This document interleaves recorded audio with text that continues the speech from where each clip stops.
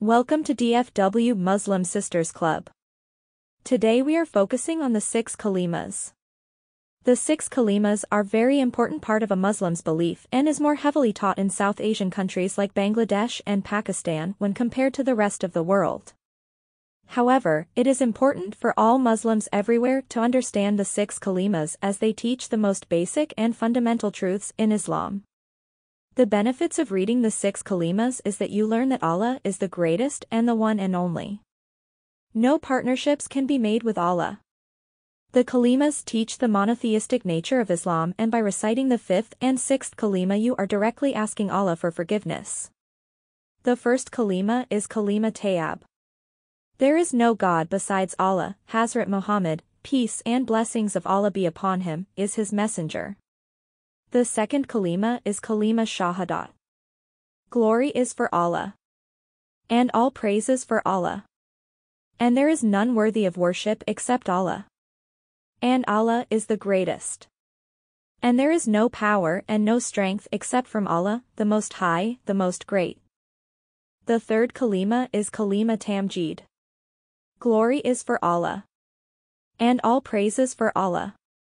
And there is none worthy of worship except Allah. And Allah is the greatest. And there is no power and no strength except from Allah, the Most High, the Most Great. The fourth Kalima is Kalima Tawheed. There is none worthy of worship except Allah. He is alone and has no partner. To him belongs the kingdom and for him is all praise. He gives life and causes death. In his hand is all good and he has power over everything. The fifth Kalima is Kalima Astaghfar. I seek forgiveness from Allah, who is my creator and cherisher, from every sin I committed knowingly or unknowingly, secretly or openly. I also seek his forgiveness for all sins which I am aware of or am not aware of. Certainly, you, O Allah, are the knower of the hidden and the concealer of mistakes and the forgiver of sins. And there is no power and no strength except with Allah, the Most High, the Most Great. The sixth Kalima is Kalima Radakufar. O Allah! Certainly, I seek protection with you from that I associate partner with you anything and I know it. And I seek forgiveness from you for that I do not know it.